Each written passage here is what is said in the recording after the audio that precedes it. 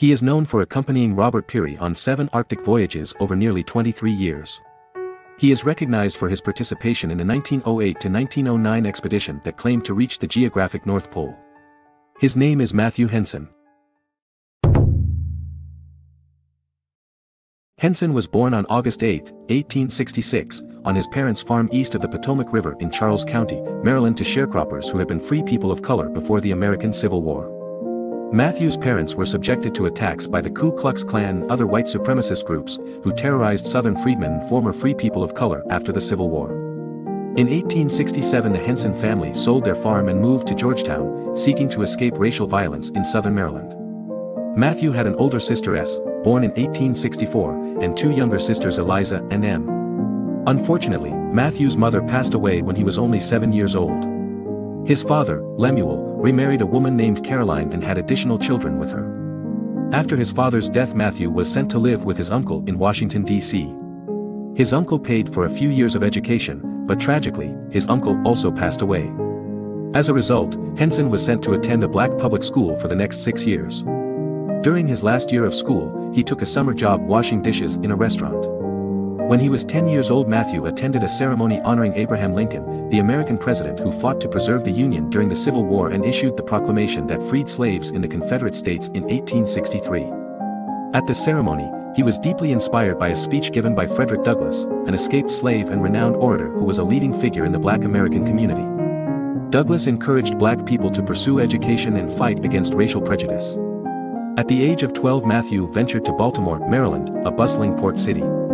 He found a job as a cabin boy on the merchant ship Katie Hines, where he embarked on a remarkable journey to various ports in China, Japan, Africa, and the Russian Arctic seas. The ship's captain, Captain Childs, took Henson under his wing and taught him how to read and write, providing him with an invaluable education and mentorship.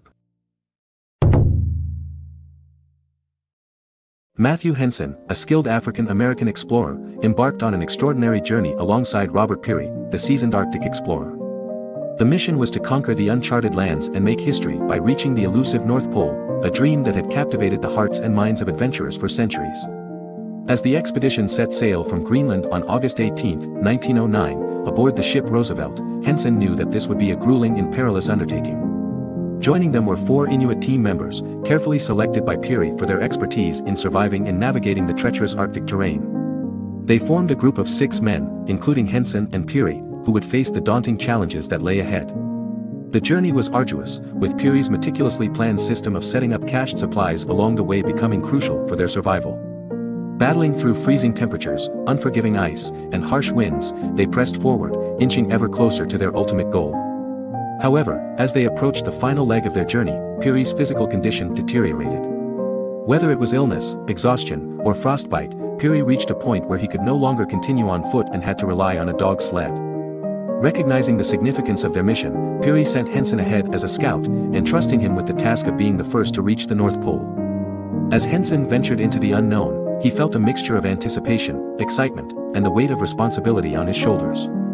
Every step he took, every obstacle he overcame, was a testament to his unwavering determination and skill as an explorer. Finally, after overcoming countless hurdles and battling against the relentless forces of nature, Henson stood at the top of the world, the North Pole. In that historic moment, Henson planted the American flag, symbolizing their remarkable achievement and marking their place in history. However, their claim to have reached the North Pole faced intense scrutiny and debate.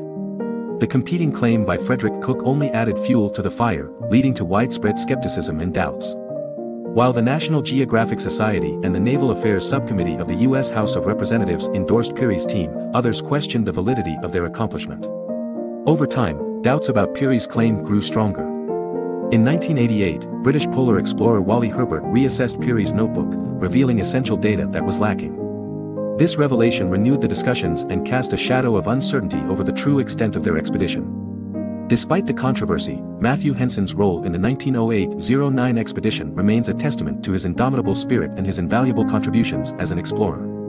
His journey to the North Pole, alongside Robert Peary, represents a remarkable chapter in the history of exploration, forever etching their names in the annals of human achievement. After Matthew Henson's historic expedition to the North Pole, he faced challenges in gaining recognition for his pioneering achievements. In 1912, Henson took matters into his own hands and published his memoir, A Negro Explorer at the North Pole. In this memoir, he provided a detailed account of his experiences as an integral member of the team. Henson modestly described himself as a general assistant, skilled craftsperson, interpreter, and laborer, highlighting his multifaceted contributions to the expedition's success. Despite Henson's written documentation of his remarkable journey, his contributions were largely overshadowed by the fame and honor bestowed upon Admiral Peary, the expedition's leader. Over the following decades, Peary received numerous accolades for reaching the North Pole, while Henson's role was often disregarded. However, within the black community, Henson was celebrated, and he was honored at dinners hosted by his peers in 1909. With limited recognition for his achievements, Henson sought employment outside of the world of Arctic exploration. At the suggestion of Theodore Roosevelt, he found work as a staff member in the U.S. Customs House in New York. Henson spent most of the next 30 years in this role, dedicating himself to his work and providing for his family. Nevertheless, Henson's perseverance finally began to pay off later in life. In 1937, he received admission as a member to the prestigious Explorers Club in New York City. This recognition marked a turning point in Henson's life and brought attention back to his incredible journey to the North Pole. The following year, in 1948, he was granted an honorary membership, a highly exclusive honor reserved for only 20 individuals each year. In 1944, Henson and 5 other aides of Admiral Peary were awarded duplicates of the Peary Polar Expedition Medal by Congress. This silver medal was originally given to Peary in recognition of his remarkable achievement. The acknowledgement of Henson and his fellow aides by the government was a testament to their vital contributions during the arduous expedition. Henson continued to receive well-deserved recognition for his achievements.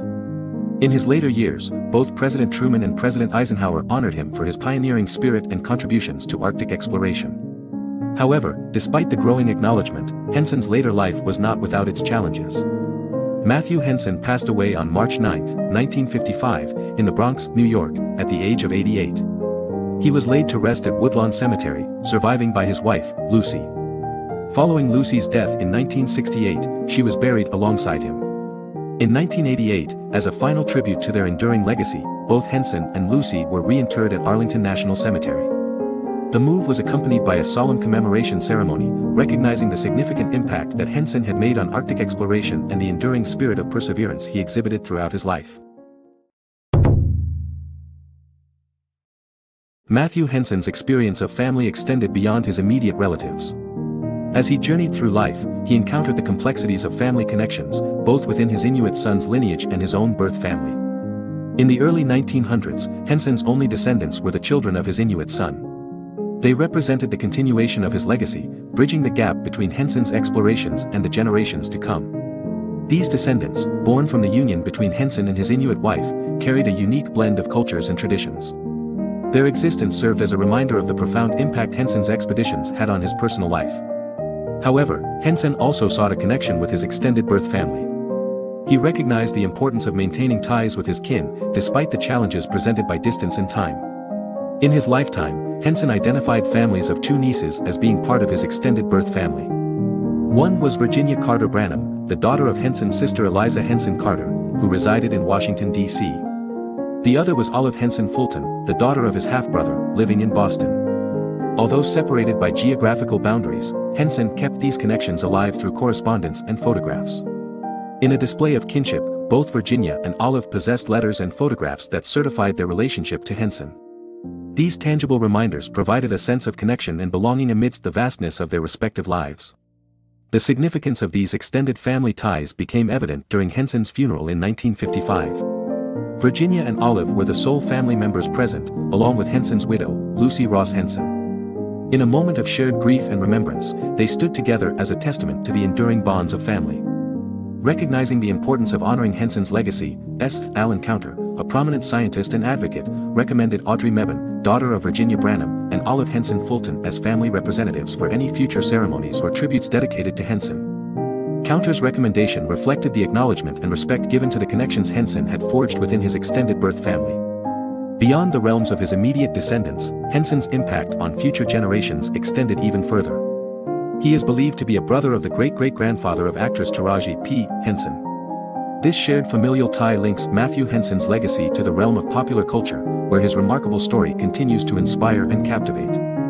Matthew Henson's experience of family was a tapestry woven with threads of exploration, duty, and connection.